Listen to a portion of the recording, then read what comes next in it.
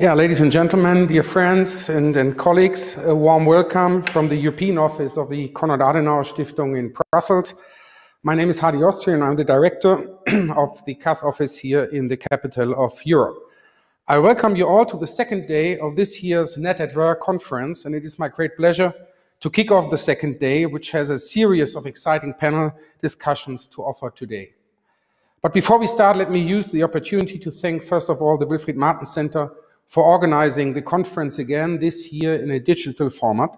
We highly appreciate that you made it possible to bring together the EPP-affiliated network to exchange views and ideas and engage in discussion.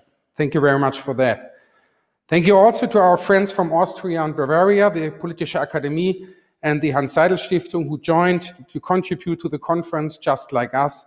And of course, a big thank to all the participating foundations from all over Europe who joined this conference today. As Mikuláš Dzurinda has rightly pointed out yesterday in his opening remarks, we are living in exceptional times. I won't go into details as you are all familiar with that, but I would like to highlight one point. As the work of party foundations and think tanks is largely based on bringing people together, our work has been quite heavily affected by the pandemic. But the Net at Work conference is yet another example that we all have learned to adapt quickly to the current challenges and made wide use of digital solutions. It's not always easy. And I found myself amazed of all these possibilities and wonder what would have been our reaction if such a pandemic would have hit us 15, 20 years ago. Maybe I don't even want to know and to imagine. In terms of digitalization, this year has certainly brought a push, and I'm happy that the world is moving forward. And on that note, I would like to turn to the overarching topic of this year's Net at Work conference: geopolitical Europe, adapting, reshaping, engaging. As I said, the world is moving forward, and as it is Europe's needs to find its path where it would like to head towards.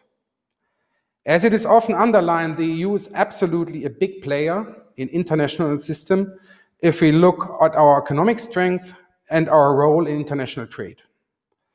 But are we a strong player in other fields? In some may be, but we will need to learn to play the role as a strong international political player much, much better.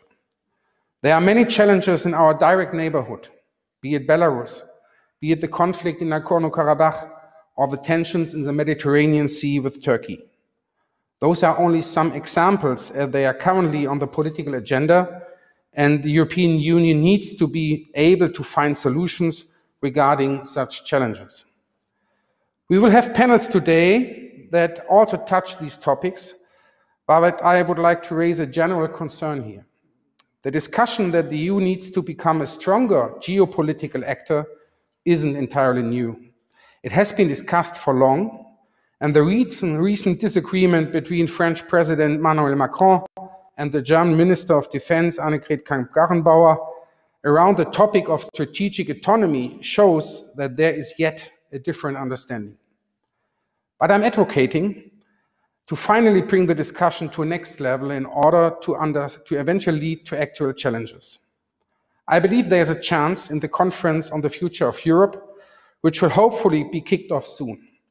I see a chance that this conference could bring concrete results to reform the European Union, not only with regard to the European elections and the Spitzenkandidaten principle, but also regarding the role of the European Union in the world. I believe that this is becoming more and more important to finally newly define it.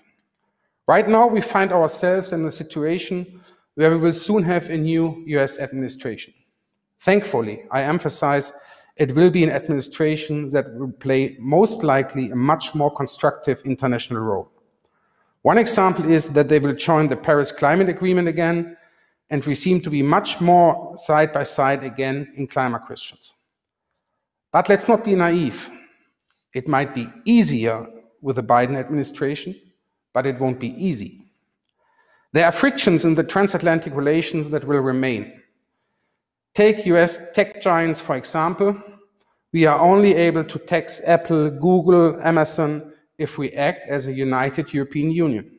An example that shows that being a serious international actor isn't only about military strength, but also simply about defining the political areas where we need a coordinated approach. I'm sure our discussions today will touch upon these points as well as others. We will start today with the first panel, the geopolitical challenges of the Eastern Mediterranean and the EU-Turkey relations. After a short break, we will continue with panel 2, a Europe that protects its heritage. And at 3:15, we will have the panel, The Art of the Green Deal, which will follow as panel 3. Finally, panel number 4 will turn to the future of EU enlargement, a new momentum for the Western Balkans. We have an exciting program ahead of us. Once again, thank to all of you, to the organizers and participants, and let's go into the discussions. And I pass the floor to Michaelis Sophokleos, moderator of panel 1. Michaelis, the floor is yours.